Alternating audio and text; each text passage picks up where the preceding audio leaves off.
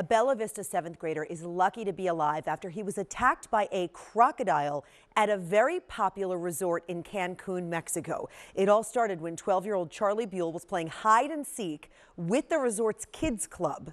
Turns out it was a nearly 13-foot croc that found him. There was nothing I could do. Like, it could do whatever it wanted. It was so strong. And it's like teeth felt like metal. The inside of its mouth felt like metal. A metal clamp on your leg.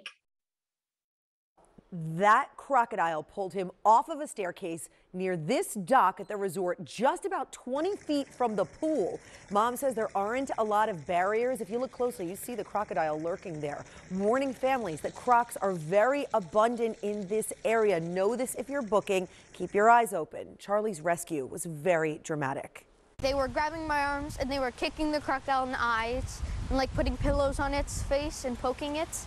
And like finally it let go. I didn't know if he was alive or dead. I didn't know. I wouldn't say Charlie is going to be fine. We are of course hoping for the best recovery, but his leg will never be the same again.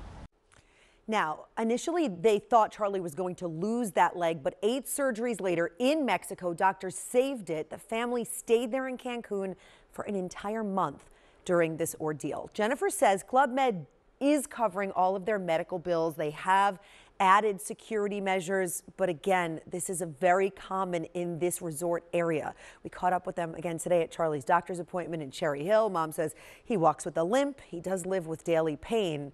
He also can't play his favorite game, soccer, right now at least, but he has a good sense of humor and he is dressing up as a crocodile for Halloween with 2 of his friends, not 13 feet, 16 feet. So yeah, nice. Take that. He'll show him. Yeah.